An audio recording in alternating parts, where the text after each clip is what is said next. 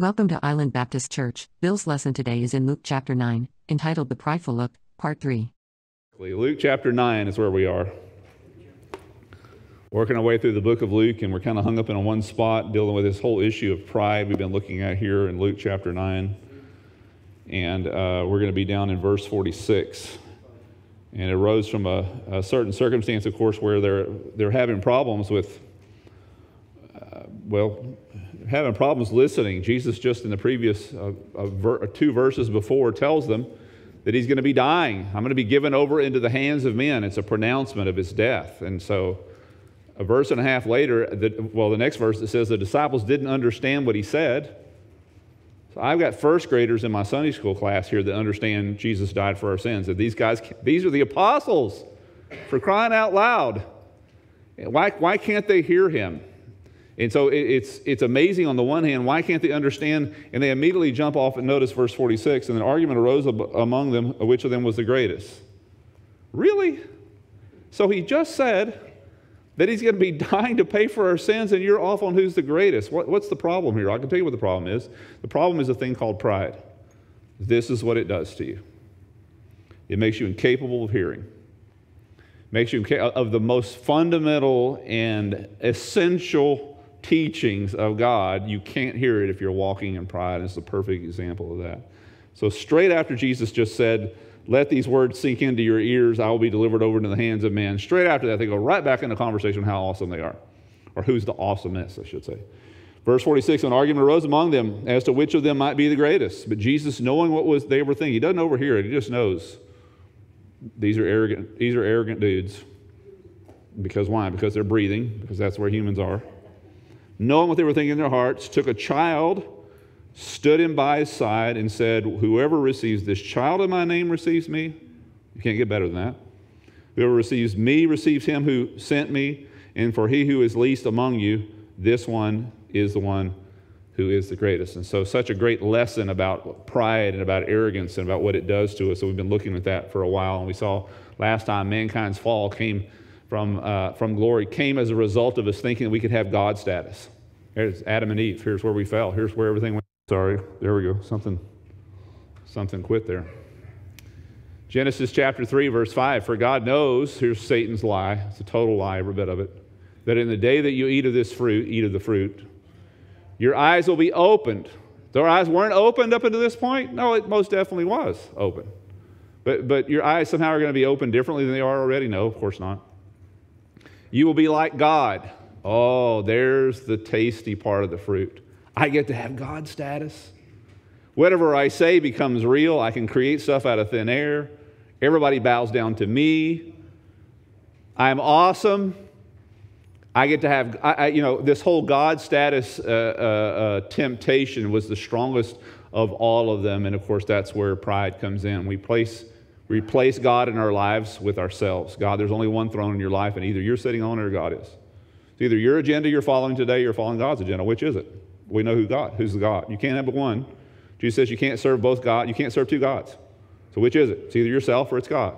So I found this interesting. I'm not sure who made this quote, but I think it's good. One of the biggest differences between you and God is that God never thinks you. Never does. He's just not that crazy, but you're crazy enough to think you're God. We're all tempted that way for sure. Matthew 18:3 shows us our status is definitely not God-like. Our status is that of a child. Truly I tell you, Jesus is speaking. Notice how serious this is. It's not just an option for us. Here's one of the options to make your life better. No, this is it. Truly I tell you, unless you change and become like little children, you will never enter the kingdom of heaven. That's pretty heavy, guys. That's like all eternity. So if I don't go to the kingdom of heaven, where do I go? Option 2 is a really hot place. So this is serious. This isn't just some option. I should accept. And notice, he's not telling us, we saw last time, he's not telling you to act like a child. We don't need any more of that, okay, please. Or have an attitude of a child. No, he's asking you to take the status of a child. And what is the status of a child? Zilch. They bring nothing to the table. They have nothing. Children don't have any degrees. They don't earn any income. They have nothing to offer. They don't, as some people say, they don't make your house better. A couple will say, you know, we're married, we think we're going to have a child to improve our relationship. Don't do it. It won't improve your relationship. You better have a good relationship before you bring a child into it, or that child will wreck your whole home. Promise. You gave birth to a sinner. You're going to add a third sinner to the trio there. I mean, come on. It's not going to make it better. The status of a child is that a child actually brings nothing to the table. And by the way, that's okay, because that's what it means to be a kid. None of us were born with degrees or incomes or influence. None of us brought anything to the table as a child. That's not the reason why our parents had us. They had us because they had stability, they had love, and they wanted to bring someone into that same circumstance to grow them up to become like them. And that's awesome. That's the reason why we have children, not the other way around. Children are not assets. They are liabilities. And like I said, that's okay. So why do we love them? Because they're our kids, that's why. Here's the message. Why does God love you? Because you're his kids, and for no other reason. You bring nothing to the table. You are not an asset. Heaven's not better. It was already perfect. Pulling you in does not make it perfecter. That was a word. God was already complete for all eternity, adding you to his life. He wasn't incomplete without you.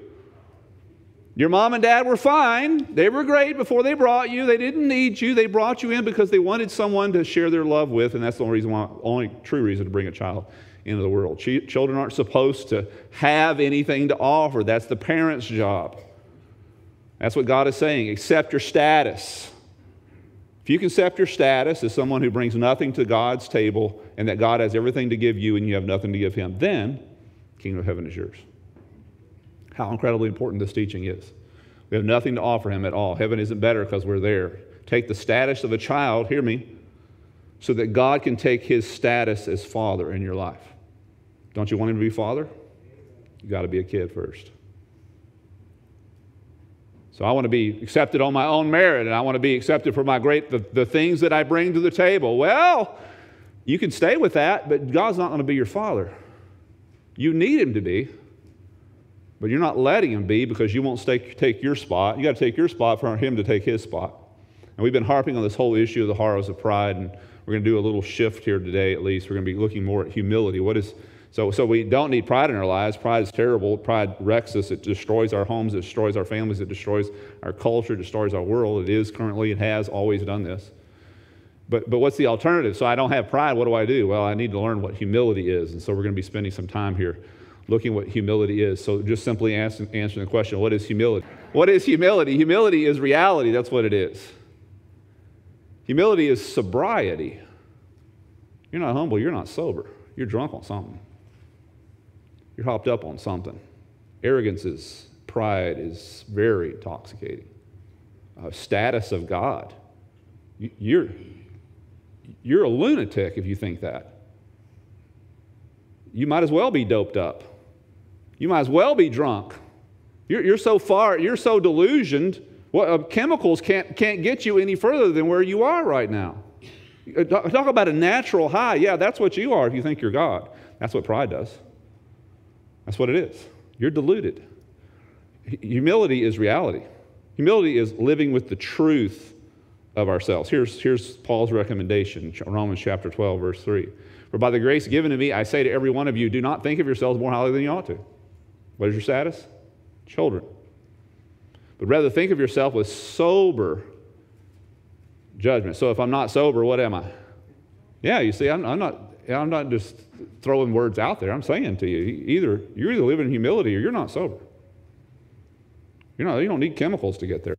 The chemicals your brain's creating, the endorphins you're coming up with because you're of a godlike status, is putting you in a place where you lack sobriety.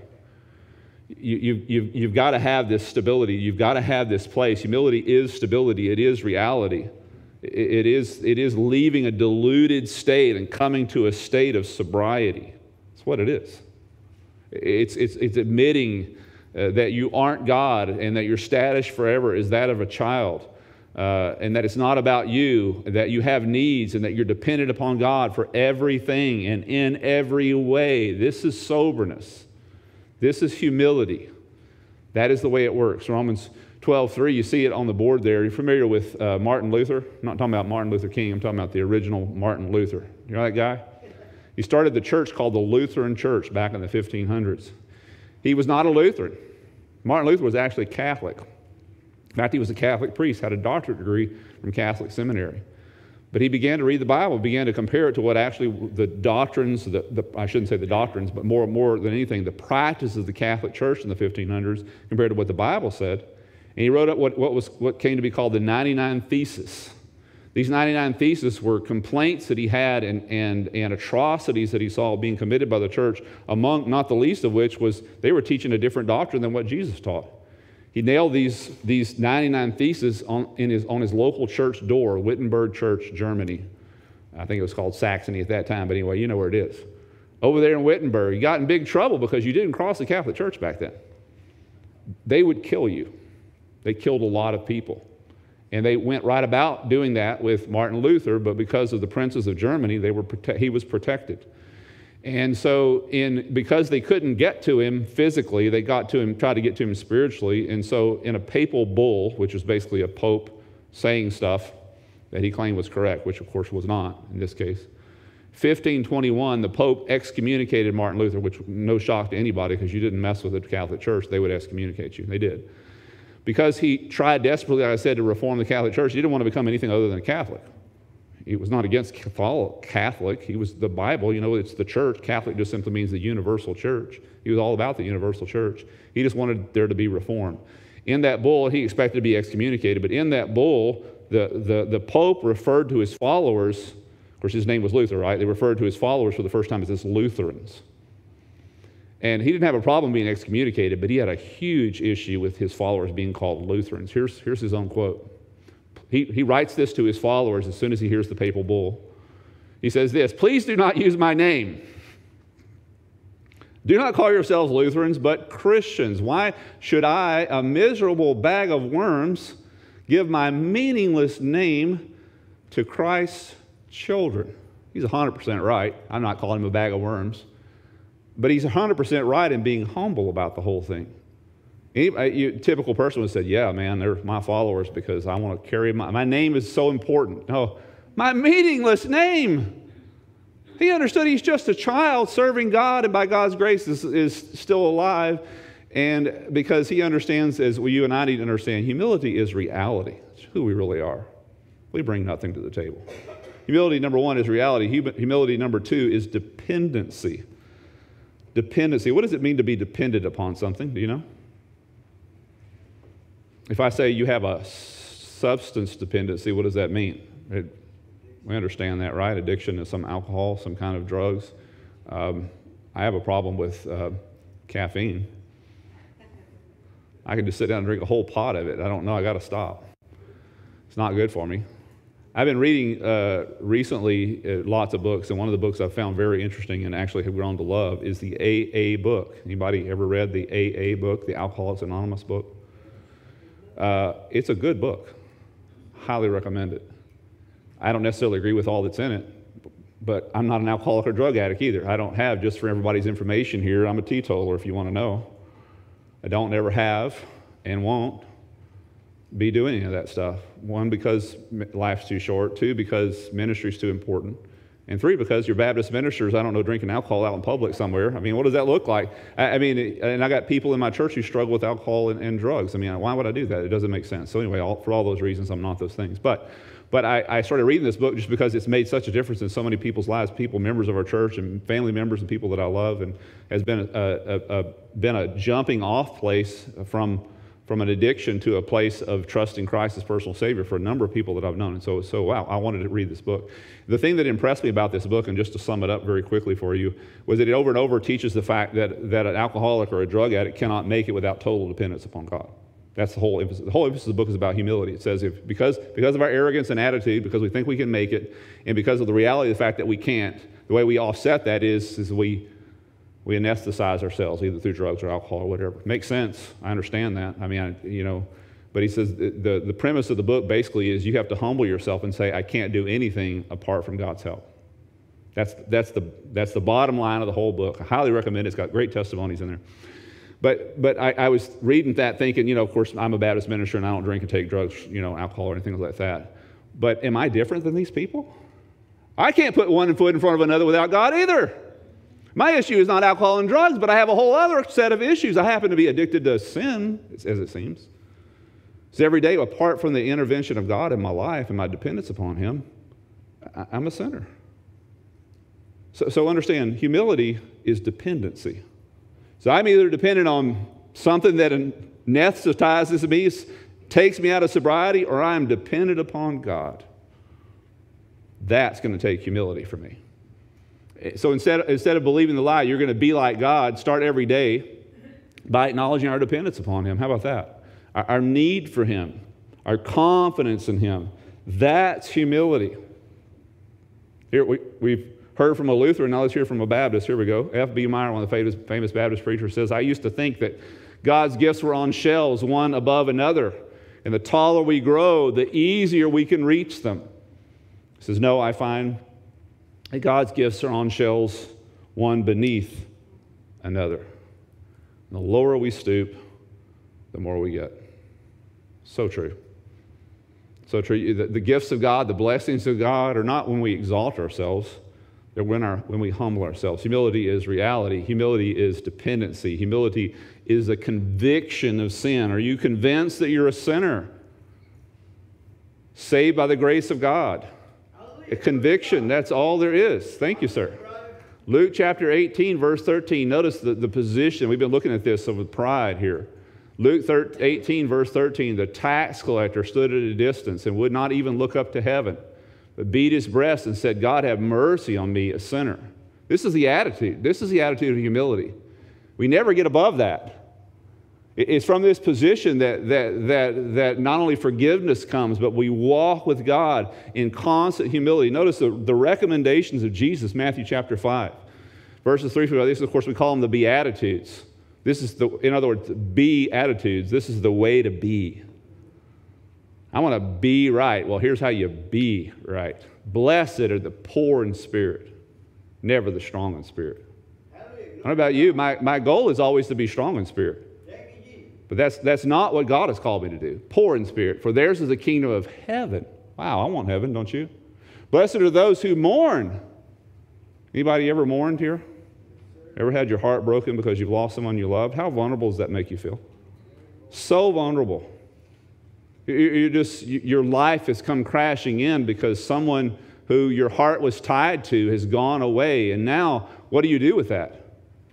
You're vulnerable. Notice Jesus' recommendations, though. That you're poor in spirit, that you're vulnerable, that you're, the next one, blessed are the meek, for they will inherit the earth. So if you're not meek, I guess you won't, right? You got it. You got it. Notice the position he's asking us. The humility is the conviction of who we are, that we're nothing without God. It's taking the status. The word here for poor in spirit actually in the Greek refers to a beggar that's just squatted down by the side of the road, holding out his hand with his head down like this. And in fact, literally the picture is that of a cringing beggar. Blessed are the cringing beggars. Anybody want to be a cringing beggar? Cringing beggar, to what it means to be, it's not just a matter of poor. You say, well, I was poor. Yeah, me too. But we used to be poor. We were raised poor. Well, that's not what he's talking about. But you ate every day, right? You didn't stay on the side of the road asking for a handout. A cringing beggar is a person who doesn't have anything else. He doesn't have a goat. He doesn't have a chicken. He doesn't have a shred of extra clothes to put on. He doesn't have a house to go to. He doesn't have water to drink. He doesn't have shelter over his head, doesn't have anything. A cringing beggar is someone who, unless whatever comes into it, he's totally dependent upon what gets in that hand as he holds it out. So when Jesus says poor in spirit, understand how poor he's talking about.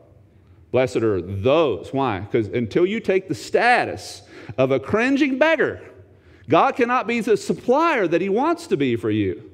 The status of a child, God cannot be the father that he wants to be to you. Take your status. It's soberness. It's leaving delusion. Measure your humility. Here's a recommendation. By your sense of unworthiness of God's forgiveness and grace. Sometimes we find ourselves thinking, heaven's going to be a better place because I'm there. You never say that, but you have that attitude. How great is your sense of unworthiness of the forgiveness and grace of God? It's a measure of your humility. Measure your humility, here's the second recommendation, by your willingness to forgive others. Preacher, I wish you hadn't said that. I got to say it. I'm sorry. We got time. Still got time.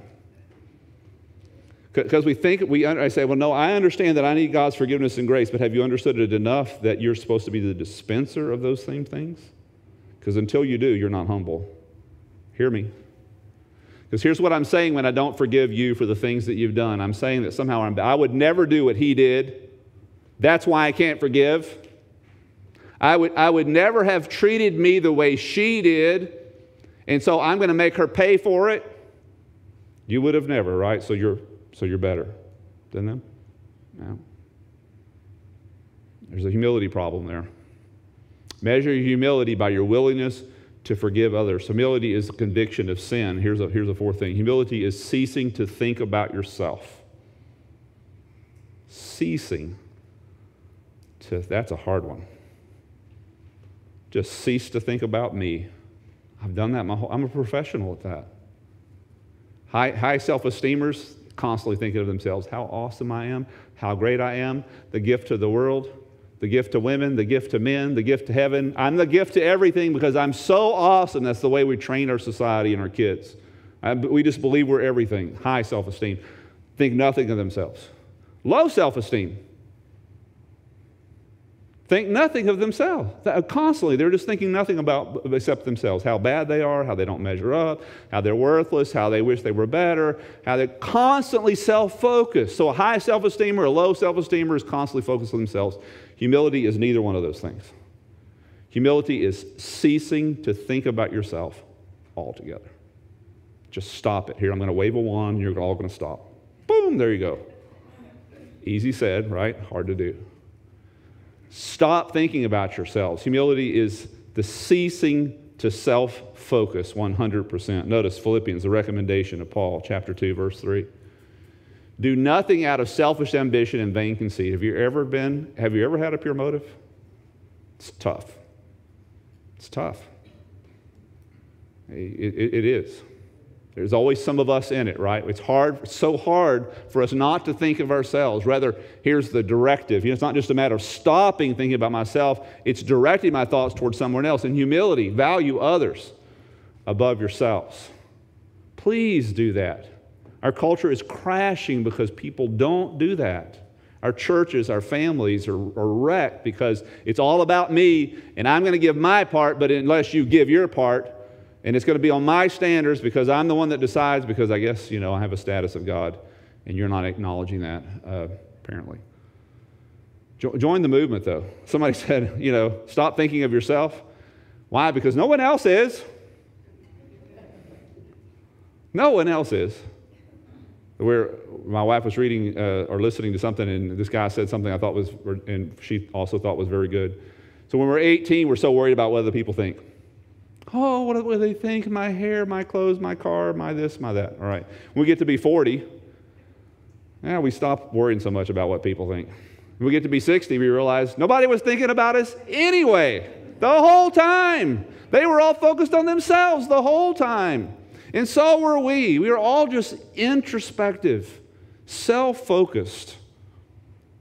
The world will be changed by people who would stop thinking about themselves and start thinking about others. Others focus. Humility is ceasing to think about yourself. Measure your humility by your willingness for others to receive the prominence and credit while you're forgotten. It's a measure of humility. It's a good measure. Humility is ceasing to think of ourselves. Humility, ultimately, bottom line, is being like God. So have you ever thought the question, is God prideful or is he humble? I think that's a very good question. That's a searching question. It's an easily answered question because Jesus answered it for us. Jesus is none other than God, and he sets the example for us. Notice, in your relationships with one another, had the same mindset as Christ Jesus. This is exactly the way he thought. And he didn't just think this way, he acted this way. Who, Jesus, being in the very nature, the same as God. Did not consider equality with God something to be used for his own advantages. He had nothing to prove and didn't try to. Rather, he made himself nothing by taking the very nature of a servant, being made in human likeness, humbled himself, it goes on to say, even to death on a cross. Wow. This is who Jesus is. Jesus was God telling us in person who he is. Who is God? Jesus says, if you've seen me, you've seen the Father. This is who Jesus is. Nothing to prove. He had no pride. He had no self-esteem. He didn't low or high. He just simply didn't think about himself whatsoever. Nothing to prove. Thought nothing of himself. Thought only of us. Be like Jesus. Be like him. You want to make a difference in your world? Probably never heard that before. Be like Jesus. Jesus was not self-focused. Had he been self-focused, he wouldn't have come to save this miserable pastor and this miserable group of people. He wouldn't have. No way. He was us-focused. I mean, so Jesus was God in the flesh telling us who he is. So what did Jesus tell us about himself? Some of the titles that he took, among them was the Lamb of God. A lamb. Anybody ever been attacked by a ravenous lamb? And they're just like prowling the countryside. Never know these things. They have so many skills and so many deadly abilities. Now, a sheep is one of the most humble animals in the world for a good reason. They got nothing going on between their ears. And a lamb is a baby sheep. So Jesus takes the title, hear me, of a baby sheep. You want to be like Jesus? That's humble. So, and get this, at his baptism, where John the Baptist calls him the Lamb of God, the Holy Spirit descends in the form of what? A dove. Have you ever been attacked by a dove? You ever, scared to go outside because of the doves? The doves, Dad. No. It's a symbol of peace for all the right reasons. We got all kinds of birds around here that'll get you. I was out at a wedding and I was watching these guys grill out, and they were putting some sausages and some steaks on a grill. And then if you're from here, he made a very big mistake. He turned his back on the grill. If you're not from here or not here very long, you'll know that whatever's on that grill will not stay there very long, because we have these things called sky rats, also called seagulls. And they will grab a whole steak off a flaming grill and carry it out in the Gulf of Mexico. I'm telling you. They're terrible. Doves don't do that. Doves aren't stealing your stuff. Doves aren't wrecking, your yard. They're not tearing up your cars. They're not out there catching little bunnies and eating them. There are birds that do stuff like that, but not doves. So God pictures himself in two forms, one as a lamb and the other as a dove. Are you getting what he's communicating to us? Are you getting that? He could have pictured himself in any way. He could have done anything he wanted to. He's absolutely sovereign. He's completely God in every way, 100% God in every way. He could have been born anywhere, at any time, to anyone. But he was born to two poverty-stricken individuals who had nowhere to go, born in a stable in a tiny town south of Jerusalem, no-name town, laid in a manger because there was nowhere else for them to put him other than the floors that were not necessarily clean, to be sure. He is God, and yet that is what he chose to do. Are you getting the message? Are you getting it? He's God, and he could have grown up anywhere. He could have done anything. Instead, he chose to be the son of a manual laborer and live in a town that was on the way to nothing and coming from nothing and meant nothing to the people of that day, Nazareth. What good can come out of Nazareth, the scripture says. That was the way they felt. It's a tiny little town that had nothing, had no power brokers came from there. Of course, Jesus did. He could have done it any way. He could have done anywhere. He has total choice. He's totally sovereign. And yet that's what he chose to be. You get the message? He could have lived anywhere. He could have done anything that he wanted in the 3 years of his ministry. He could have stayed in, he could have been born any other time. He could have stayed in Hilton's. He could have had major tours. He could have met rallies in large communities and charged tremendous dollars. He could have gotten all that, because unlike all the guys that seem to do that anymore and claim to heal, Jesus actually did do that. He did heal people. He did deliver. 100%. But what did he do? So a disciple comes to him and somewhere along the line of his ministry and says, Jesus, I'll follow you wherever you want to go. He says, I read this is me reading between the lines. He says, you do understand that the Son of Man has nowhere to lay his head. In other words, I'm not sure what you think you're getting out of this contract of me following Jesus. We're not headed to the Hilton when this is over. We're not going out on my yacht, I don't know, in the Sea of Galilee or something like that. I don't know what you're thinking. It's coming from this. But I'm going to be laying my head on a rock tonight out in the wilderness. Now, that's awesome that you want to follow me, but you understand the consequences. I hope your motives are pure, because there's nothing, you're not getting anything out of this. Jesus could have done it any way, but he does it that way? Wow. And, of course, the ultimate example of what Jesus really could have done. So he's the God of all heaven, owns all things, is the possessor and the controller of all things, and yet when he dies, they divided up all that he had. It turned out to be only the clothes on his back. In fact, there was one garment they wouldn't split because it was more valuable if you didn't split it, and they threw dice for that. So they completely took all of his garments and hung him on the cross completely naked. He could have done it any way, guys, that he wanted to. Could have died anyway. He had total choice. And yet that's the way he did it.